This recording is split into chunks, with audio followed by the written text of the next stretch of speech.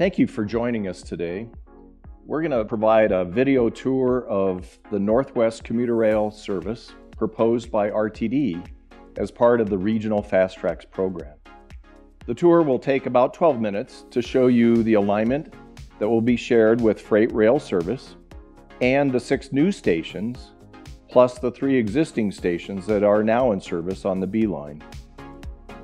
To give you a sense of the corridor, the existing B line will be shown in green. The existing freight line, as we get to that, will be shown in red. And then where we have station sidings, those will be shown in blue, and the example passenger loading platforms in a purple. The red dot on the map to the left will show our location as we progress along the alignment. So let's start at Union Station, and we will take the B line tracks north from Union Station and cross over the Platte River, and we'll be coming to Interstate 25. Again, on the B line tracks underneath I-25 and coming up to the 41st and Fox existing station. From there, continuing north, the line goes underneath Interstate 70. And to the right, you can see the existing commuter rail maintenance facility that RTD uses for the A line, the B line, the G line, and the N line. The Northwest Rail will have its own maintenance facility at the end of line in Longmont. Following the B line, we're coming to the Pecos station with parking. Coming up to the I-76 undercrossing, now we're in the Clear Creek floodplain, but of course up on the rail embankment. As we turn to the northwest, we approach the Westminster Station, which is the last station on the B line and is located at 72nd and Lowell. From here, we leave RTD's B line commuter rail track, and Northwest Rail would then join the existing freight track owned by BNSF Railway, and that's shown in red.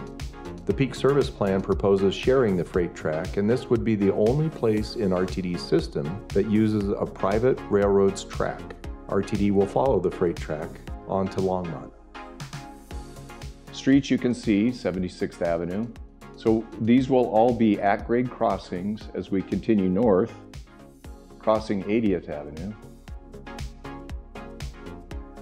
and approaching Sheridan using that undercrossing. Coming up now will be the first new station on the Northwest line for downtown Westminster. The station platform you can see there in purple, the siding in blue, and that's all south of 88th Avenue. Crossing 88th at grade, and then continuing north to cross Pierce Street, and coming up to 92nd Avenue, and we'll go underneath 92nd with the existing bridge. Crossing Old Wadsworth at grade, and somewhere between the downtown Westminster station and the next station up in Broomfield, we would be looking for a passing siding where the freight train could park while the passenger train operates. Continuing along the alignment, crossing Church Ranch Parkway on the existing bridge,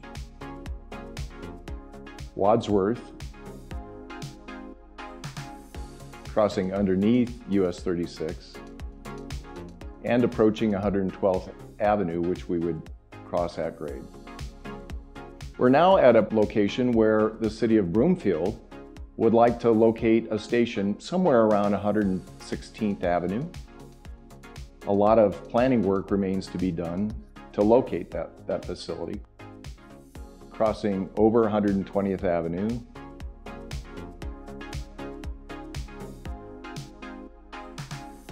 coming up here to Wadsworth Parkway, and we would be underneath that. Between Wadsworth Parkway and Brainerd, you can see some freight rail sidings to the right-hand side of the existing alignment. Those might also be available to take the freight train off while the passenger train is operating. Coming up to the Flatiron station, this would be a shared facility with the existing park and ride that's used for the Flatiron Flyer. Continuing now to follow the track and into the city of Louisville, where we would cross underneath Northwest Parkway at the existing bridge. Leading from the Parkway, continuing at grade for a crossing at Dillon Road, and coming up to Courtesy Road, or State Highway 42, and proceeding to downtown Louisville. In downtown Louisville, another station would be located, working with the city, and that would be somewhere north of Pine Street to use the existing crossing at South Street and providing the station platform that would fit in with the development. We are now crossing South Boulder Road at grade and continuing north to Baseline Road. Somewhere between Louisville and Boulder, 2 additional passing sidings for the freight train to be stored while the passenger service is operating are under consideration. Nearing 75th Street, we would be using the existing bridge on the existing track and continue north as it begins to curve and head for Arapahoe or State Highway 7. And we would use those bridges as well. Then turning more to the west and coming into the city of Boulder, following the freight tracks, there would be several crossings of the South Boulder Creek drainage ways, 63rd Street at grade, and coming up to 55th Street, which would also be at grade.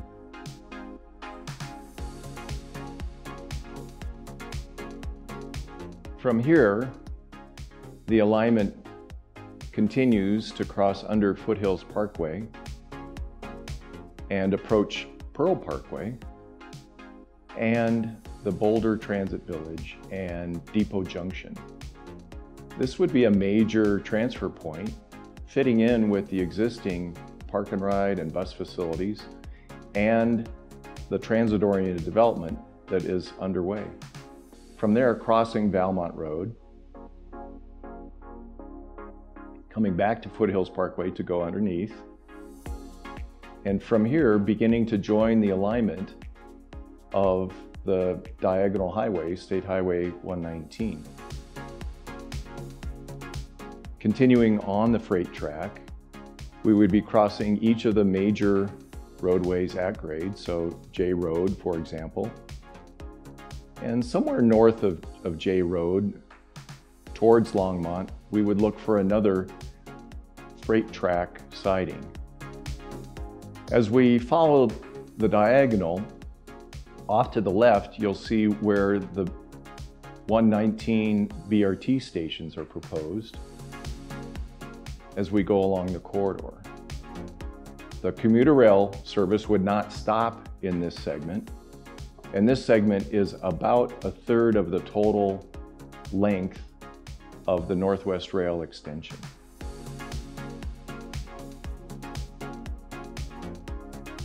The straight track along the diagonal offers a very smooth operation on the rail line, and that travel time would be in the range of 10 to 15 minutes at the most.